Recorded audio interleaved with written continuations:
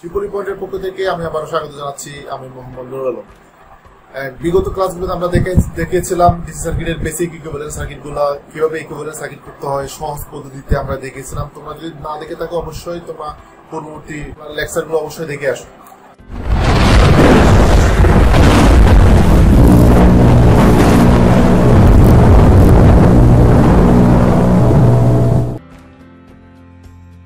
আজকে আমরা যেটা করব সেটা হচ্ছে কারেন্ট ডিভাইডের ল। ডিসি সার্কিটের মোস্ট ইম্পর্টেন্ট কিছু ল এর মধ্যে কারেন্ট ডিভাইডের ল একটা ইম্পর্টেন্ট একটা ল। তো আমরা দেখবো কিভাবে এটা কাজ করে এবং সার্কিটে এটা অ্যাপ্লাই করা যাবে। তো কারেন্ট ডিভাইডের ল এই কথা থেকে মূলত চলে আসে, কারেন্ট ডিভাইড হয় যে সার্কিটে ওই সার্কিটে কারেন্ট ডিভাইডের লটা ইউজ হবে। তাহলে আমরা জানি সহজে জানি কারেন্ট ডিভাইড হয় কোন সার্কিটে, প্যারালাল সার্কিটে। তার মানে প্যারালাল সার্কিটে কারেন্ট ডিভাইডের লটা ইউজ হবে। তো তোমরা দেখো আমি দুটো সার্কিট দেখাইছি, একটা হচ্ছে 2 ব্রাঞ্চের, একটা হচ্ছে 3 ব্রাঞ্চের। যে 2 ব্রাঞ্চ হলে আমরা কিভাবে কারেন্ট ডিভাইডার ল ইউজ করব, 3 ব্রাঞ্চ অথবা এর চেয়ে বেশি হলে আমরা কারেন্ট ডিভাইডার ল কিভাবে ইউজ করব আমরা এখানে দেখাই দিলাম। তো কারেন্ট ডিভাইডার ল ইউজ করার জন্য আমরা কারেন্ট ডিভাইডার ল ইউজ করে কি করব, শাখা কারেন্ট বের করব। প্রথমে একটা সার্কিট দেখাইছি, এটা হচ্ছে একটা সার্কিট, দুটো শাখা আছে, R1 আর R2 শাখা। আর এই শাখার মধ্যে যে কারেন্ট যাচ্ছে সেটা হচ্ছে I1 আর I2 কারেন্ট। আর টোটাল কারেন্ট যাচ্ছে ভোল্টেজ সোর্স থেকে I কারেন্ট যাচ্ছে। তাহলে I1 এর মধ্যে দিয়ে মানে R1 এর মধ্যে দিয়ে কি কারেন্ট যাচ্ছে সেটা হচ্ছে I1। সেই I1 কারেন্ট আমরা কিভাবে বের করবো সেটা আমরা দেখাবো।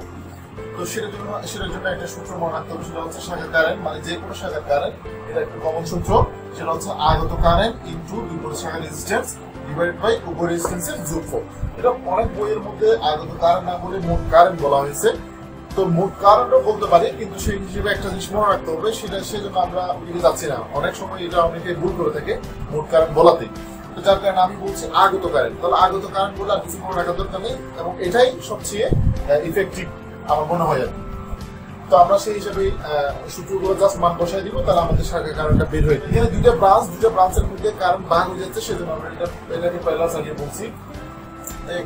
এই I1 কারেন্ট এবং I2 কারেন্টটা কিভাবে আমরা বের করবো, সেটা হচ্ছে I1 কারেন্টটা যখন বের করতেছি তাহলে আমাদের সূত্র হচ্ছে আগত কারেন্ট ইনটু বিপরীত শাখার রেজিস্ট্যান্স উপ রেজিস্ট্যান্সের যোগফল। তাহলে আগত কারেন্ট হচ্ছে আমাদের টোটাল কারেন্ট হচ্ছে I, এটা হচ্ছে আগত কারেন্ট ইনটু বিপরীত শাখার রেজিস্ট্যান্স। তাহলে আমি বের করতেছি এই শাখার কারেন্ট, তাহলে এর বিপরীত হচ্ছে এটা, তাহলে R2 ডিভাইড বাই উপ রেজিস্ট্যান্সের যোগফল। যে রেজিস্ট্যান্স গুলো আছে সবগুলোর যোগফল। তাহলে রেজিস্ট্যান্স আছে দুইটা, R1 প্লাস R2।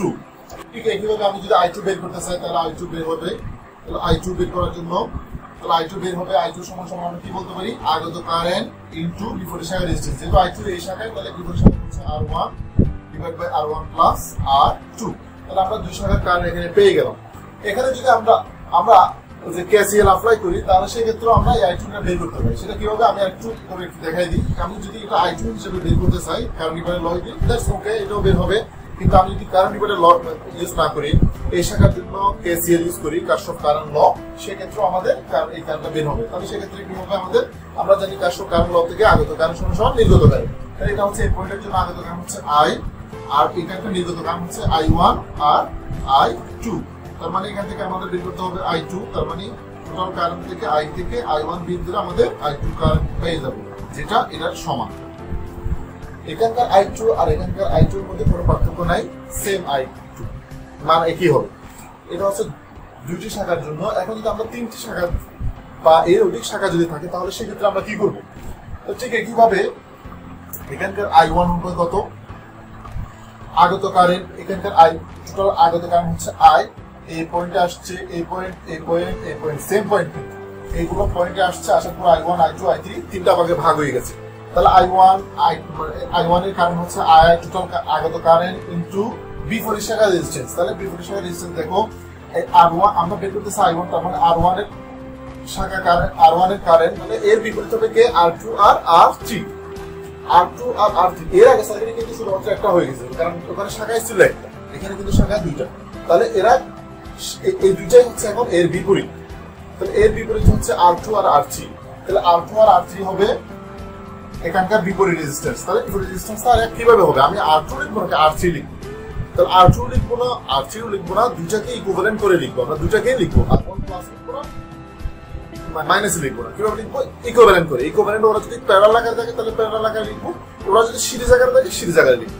ওরা যে আকারে থাকবে, বিপরীত রেজিস্ট্যান্স গুলো যে আকারে থাকবে সার্কিটের মধ্যে, সেই আকারে আমরা সার্কিটগুলোকে ইকুইভ্যালেন্ট করে লিখবো। তাহলে R2 আর R3 দেখতেছি, সার্কিটটাকে তোমরা এদিকে অফ রাখো, তাহলে এই পাশটা দেখবে, এই পাশটা দেখবে কি মনে হয় সার্কিটটা নিশ্চয় প্যারালাল সার্কিট। তাহলে R2 আর R3 হচ্ছে প্যারালাল, তাহলে R2 প্যারালাল R3 এই দুটো রেজিস্ট্যান্সের ইকুইভ্যালেন্ট মানটাই আমাকে এখানে বসাতে হবে। তাহলে নিচে কি আছে, উভয় রেজিস্ট্যান্সের যোগফল। উভয় রেজিস্ট্যান্স মানে যে শাখার কারেন্ট বের করতেছে তার রেজিস্ট্যান্স প্লাস বিপরীত রেজিস্ট্যান্সের যোগফল। তাহলে বিপরীত রেজিস্ট্যান্স কারা আছে, বিপরীত রেজিস্ট্যান্স R2 আর R3 এরা প্যারালাল আকারে নিজস্ব ইকুইভ্যালেন্ট সার্কিট আছে। তাহলে এটা হচ্ছে R2 প্যারালাল R3 এদের ইকুইভ্যালেন্ট রেজিস্ট্যান্সের মান। ওকে, এখন ঠিক একইভাবে আমি I2 বের করতে পারবো। তাহলে I2 বের করার জন্য কি হবে, I2 মানে হচ্ছে এই শাখার কারেন্ট। এই শাখার কারেন্ট যখন বের করবো, তাহলে এই শাখার জন্য বিপরীত কে হবে, R1 আর R2 R3। এই শাখার জন্য এরা দুজন বিপরীত। তাহলে বিপরীত ওরা কিভাবে আছে, আমি এটাকে অফ করে রাখলাম। তাহলে এরা পার্সোনালি কিভাবে আছে, তাহলে প্যারালালে আছে ঠিক আগের মতোই, আগত কারেন্ট ইনটু বিপরীত শাখার রেজিস্ট্যান্স হচ্ছে R1 R R3 parallel divide by উভয় রেজিস্ট্যান্সের যোগফল। উভয় রেজিস্ট্যান্স হচ্ছে resistance R2 plus R1 parallel R3। তাহলে আমরা I2 পেয়ে গেলাম।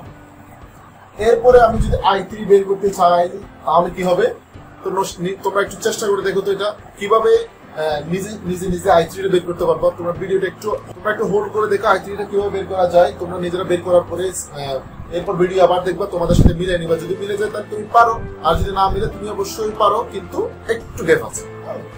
I3 কি হবে, I3 হচ্ছে আগত কারেন্ট ইনটু বিপরীত শাখার রেজিস্ট্যান্স। তাহলে I3 হচ্ছে এটা। তাহলে এর বিপরীত কি হবে, এর বিপরীত হবে এই দুটো। তাহলে এরা এই দুটো কি হবে, R1 আর R2 নিজস্ব প্যারালাল, R1 প্যারালাল R2। তাহলে আমরা উভয় রেজিস্ট্যান্সের উপর R3 R1 প্যারালাল R2 এই দুটো রেজিস্ট্যান্স ইকুইভ্যালেন্ট। তাহলে আমরা I1 I2 I3 পেয়ে গেলাম। এখানেও আমরা ওই যে কারেন্ট ডিভাইডার ল কেসিএল প্রয়োগ করে আমরা বের করবো। আমরা কেসিএল প্রয়োগ করে দেখালাম না, আমরা সার্কিটের মধ্যে যখন যেটা ইউজ করতে হয় তখন আমরা সেটা ইউজ করি। তাহলে I1 I2 I3 তিনটা ইকুইভ্যালেন্ট রেজিস্ট্যান্স আমরা পেয়ে গেলাম। ইকুইভ্যালেন্ট রেজিস্ট্যান্সের মান অনুযায়ী আমাদের I1 I2 I3 মান আমরা পেয়ে যাব। তাহলে এভাবে আমরা কারেন্ট ডিভাইডার ল ইউজ করে আমরা যে কোনো শাখার কারেন্ট কোনো ডিসি সার্কিটে অথবা এসি সার্কিটেও কিন্তু একই কাজ করবে।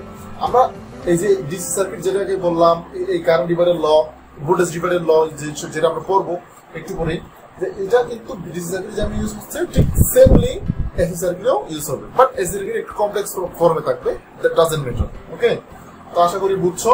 এখন আমরা কিছু অঙ্ক করবো এটার উপর। তাহলে আমরা দুইটা ম্যাথ দেখি, তাহলে জিনিসটা খুবই ক্লিয়ার হয়ে যাবে। একেবারে ইজি একটা জিনিস, যেটা হচ্ছে আমরা এই সার্কিট থেকে 3 ওহম 6 ওহম দুইটা মান দেওয়া আছে, 12 ভোল্ট একটা সোর্স দেওয়া আছে, আর I2 টা বের করতে বলা হয়েছে।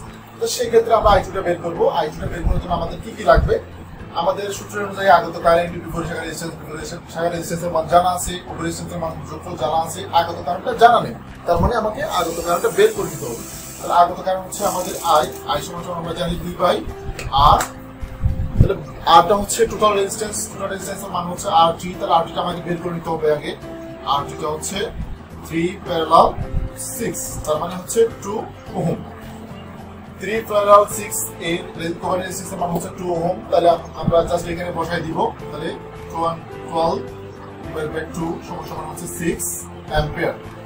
তাহলে আমরা আগত কারেন্ট পেয়ে গেলাম হচ্ছে 6 অ্যাম্পিয়ার। তার মানে আমরা I2 টা সহজে বের করতে পারবো। সেটা হচ্ছে আগত কারেন্ট হচ্ছে 6 অ্যাম্পিয়ার ইনটু বিপরীত শাখার রেজিস্ট্যান্স হচ্ছে 3, বিপরীত রেজিস্ট্যান্সে যোগ। তাহলে আমরা একটু হিসাব করলে একটা মান আসবে, সেটা হচ্ছে 6 × 3 ডিভাইডেড বাই 9। তাহলে কত হচ্ছে 2 অ্যাম্পিয়ার। ওকে, আমরা 2 ব্রাঞ্চের জন্য হিসাব করলাম। এখন যদি 3 ব্রাঞ্চের জন্য হিসাব করি, তাহলে এখান থেকে বের করতে বলা হয়েছে I2 সমান কত। তাহলে I2 সমান কত, সেটাও আমরা আগের মতো টোটাল কারেন্ট আমাদের জানা থাকতে হবে। তাহলে RT টা আগে বের করে নেই, বা R ইকুইভ্যালেন্ট যেটাকে বলি না কেন। তাহলে এখানে 4 প্যারালাল 8 প্যারালাল 16 হচ্ছে প্যারালালে আছে। তাহলে তিনটাকে ইকুইভ্যালেন্ট করলে 4 ইনভার্স, তাহলে এখানে আসে 2.285 এত ওহম।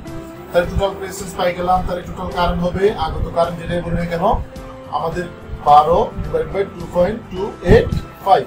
তাহলে এটাকে ইনভার্স 12 করে দেই, 5.25 অ্যাম্পিয়ার। তাহলে আমরা টোটাল কারেন্ট পেয়ে গেলাম। সেই ক্ষেত্রে আমরা I3 টা বের করতে পারবো। I3 টা হচ্ছে আমাদের আগত কারেন্ট ইনটু বিপরীত শাখা রেজিস্ট্যান্স হচ্ছে 4 আর 8 দুটাই, তাহলে 4 প্যারালাল 8, উপর রেজিস্ট্যান্সের যোগফল, উপর রেজিস্ট্যান্স হচ্ছে 16 প্লাস 44 প্যারালাল 8। তাহলে এই মানগুলো আমাকে বসা নিতে হবে। তাহলে 4 আর 8 এর প্যারালাল কত হয়? 4 ইনভার্স 8 ইনভার্স হোল ইনভার্স, তাহলে 8/3। তার মানে এর মানটা হচ্ছে 5.25 ইনটু 2.67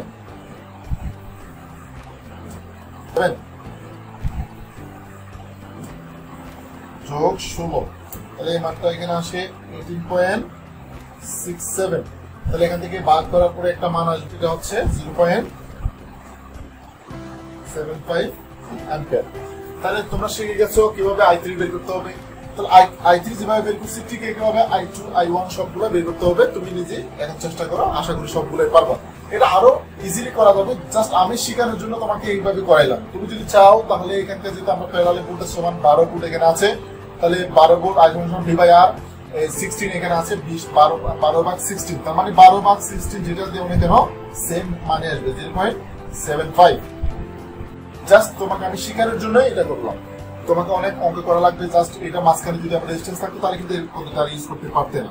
এখন যেহেতু সবগুলো প্যারালাল, তাহলে 12 ভোল্ট যেহেতু প্যারালাল আছে সেজন্য সহজে বের করা যাবে। বাট তোমাকে আমি শিখাইছি এটা, তুমি এটাও ইউজ করবা কিন্তু এটা পরবর্তীতে। ওকে, তাহলে আমরা এখন আরেকটা জিনিস দেখবো, সেটা হচ্ছে ভোল্টেজ ডিভাইডের ল। ভোল্টেজ ডিভাইডের ল হচ্ছে ভোল্টেজ ডিভাইড হয় সেই সার্কিটের সূত্র। তোমরা নিশ্চয়ই জানো ভোল্টেজ ডিভাইড কোন সার্কিটে হয়, নিশ্চয়ই সিরিজ সার্কিটে। এটা আমরা সিরিজ সার্কিট নিলাম, সিরিজ সার্কিটে ভোল্টেজ ড্রপ হবে, যেহেতু রেজিস্ট্যান্স আছে অনেকগুলো রেজিস্ট্যান্সের অ্যাক্রসে ভোল্টেজ ড্রপ হবে। এই রেজিস্ট্যান্সের অ্যাক্রসে ভোল্টেজ ড্রপ হচ্ছে V1, রেজিস্ট্যান্সের V2, এই রেজিস্ট্যান্সের অ্যাক্রসে V3, আর এটা হচ্ছে আমাদের টোটাল ভোল্টেজ।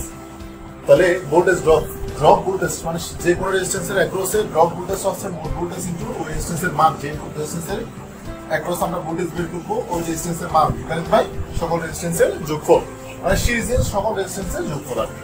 তো ড্রপ ভোল্টেজ যেটা হবে সেটা হচ্ছে যে কোনো রেজিস্ট্যান্সের অ্যাক্রসের ভোল্টেজ। তাহলে আমি যদি V1 বের করি, V1 মানে হচ্ছে VR1 বা R1 এর রেজিস্ট্যান্সের, তাহলে V1 টা কত হবে? তাহলে মোট ভোল্টেজ হচ্ছে V ইনটু ওই রেজিস্ট্যান্সের মান, তার মানে V1 হচ্ছে R1 এর অ্যাক্রসে, তার মানে হচ্ছে R1 সকল রেজিস্ট্যান্সের যোগফল, R1 প্লাস সকল রেজিস্ট্যান্সের যোগফল, R1 plus R2 plus R3। ঠিক একইভাবে আমরা যদি V2 ধরি, V2 কত হবে? মোট voltage 1 plus R2 plus R3, তাহলে হয়ে গেল আমাদের সার্কিট। ঠিক একইভাবে আমরা V3 টা বের করে নিতে পারবো, মোট voltage into R3 divide by R1 plus R2 plus R3।